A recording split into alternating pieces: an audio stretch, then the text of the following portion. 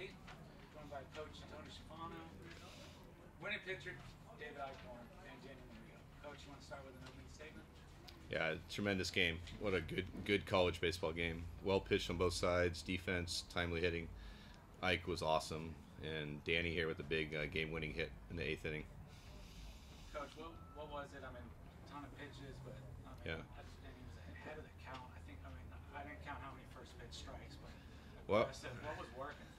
Well, strike one. We preached strike one, but it was minimizing. You know, he got the double play ground balls that were huge when they were threatening. I think Hartojo with first and third 1 inning, and a couple big outs there to get Lindemann, such a terrific player. But I think it goes back to Eichorn's diet. I mean, he crushes food before the game, and we give him a hard time about his meal plan or his meal prep. But no, it's just he's a terrific pitcher. He's a bulldog. He wants the ball, and I'm sure he wanted to finish.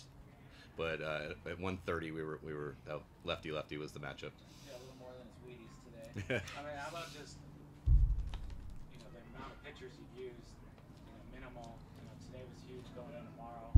Yeah, no, gives the bullpen a rest. I mean, we played a lot of games last weekend. Played 6, so I'm sure the bullpen loves another day of rest, and everybody's ready tomorrow. David, just talk about your performance. What was working, and going the distance, that many pitches. Yeah, it's like Coach said. First strike, and just trying to compete in the zone, and just if guys get on, just trying to get out of it. How about the defense behind you on those big? Yeah, it was amazing. Yeah, those double play balls were huge. Just making plays out there. And what were you seeing like all game long? I mean, Torres had a good outing, but you guys finally got to him. What on the game with hit? Try not to do too much. Just have fun. Go out there. The pitches are gonna come. You're gonna get one eventually. So just go out there and try to do your best. That was just these two teams every time. Yeah, Walt and I were talking about after the game. I think there's only been one game this year between us that was just kind of a blowout, but it was during the season, last game of the series. But yeah, I mean, I'll be honest. Years ago when I got in the conference, this was the program that I kind of wanted to model our program after. Gritty, tough, competes, fights to the end, and I think we're there, and we're in a great spot here to have a chance tomorrow to advance. Is this one of the better pitching performances between these two teams this season? I know it's hard to go back because you played 462 times. Yeah, I don't remember all the games, but I can't imagine one beating this one today. How about just your pitching staff going forward?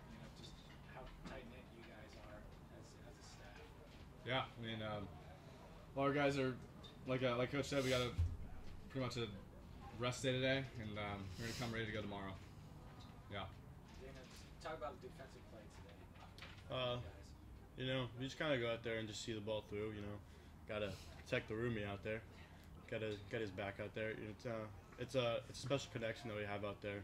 We all work as one, and just try to minimize our mistakes and go out there and get outs. Coach, anything you want to add? No, this is a great baseball game. I think all Reds playing center was probably a game-changing play for the game. But I'm just proud of the guys where we're at, and just keep going mindset. Last one. How about just 3 of the 4 teams in the region from the league? Let's talk about that. Yeah, it's a testament. We saw it during the season. I mean, every weekend was a battle, no matter what place the team was in. But you're seeing it. We're proud to be in that group right now, and we're just going to keep going. Congrats on the win, guys. Thank you.